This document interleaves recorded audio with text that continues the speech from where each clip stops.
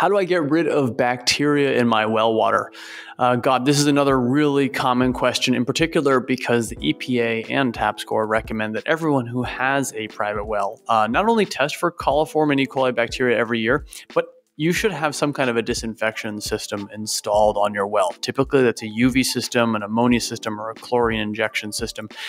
These are three technologies, three processes for killing bacteria in your water.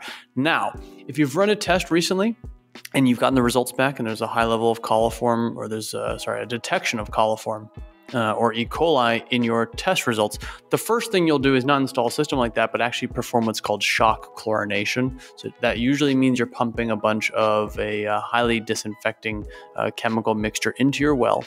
You're letting it sit there for a little bit. You're letting it disinfect the well, maybe disinfect the pipes. You'll clear out all that water with fresh water, and hopefully the problem goes away.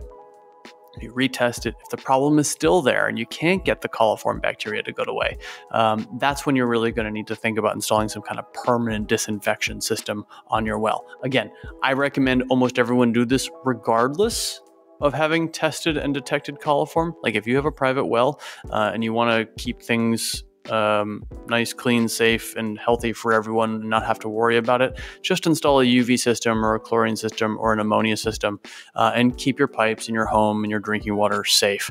But if you've found a big detection and you're concerned about what to do next, we have a really wonderful guide on the TAPSCORE Tips for Taps blog on shock chlorination. Follow those steps, shock your well, and hopefully the problem goes away. All right, that's a wrap for today. If you have further questions, please leave them in the comments section below. We will get back to you as quickly as possible.